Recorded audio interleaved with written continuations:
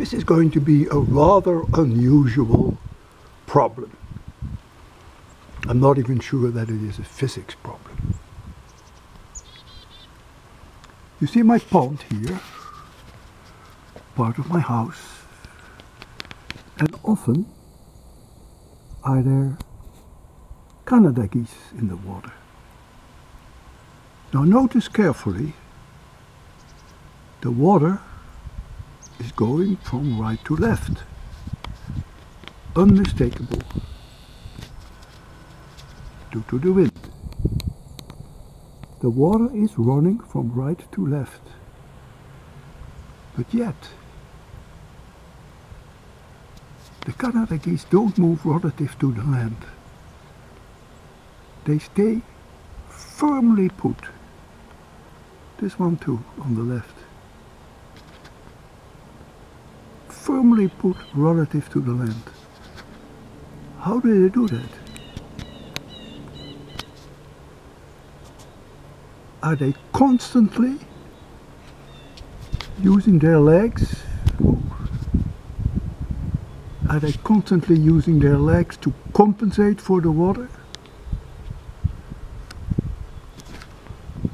Sorry for the shaking because it's very windy.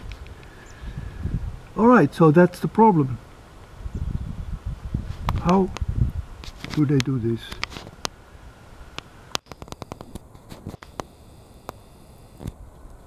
How can they stay put like this relative to the land?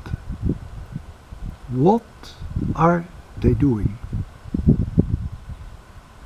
I don't think I will ever post solutions, but I suggest that all of you come with solutions, okay? Have a nice day and take care. Oh, one is beginning to move. You see that? Oh, all three are beginning to move. That's because they see me. They hear me. Yeah, yeah.